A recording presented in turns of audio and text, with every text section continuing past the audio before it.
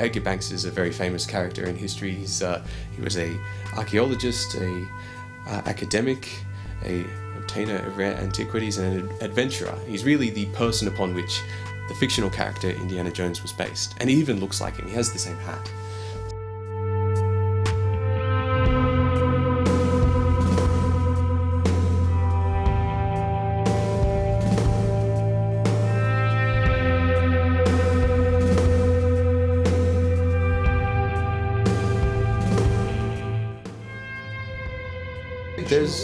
There's been lots of theories as to what they thought what it was for.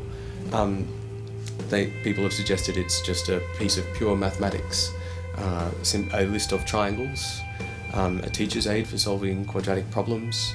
There's loads of theories about this.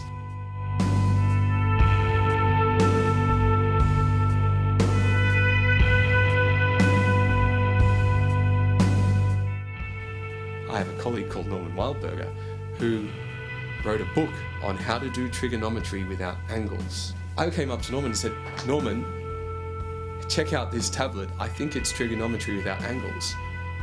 And what do you think of it?" And he said, "It's definitely trigonometry."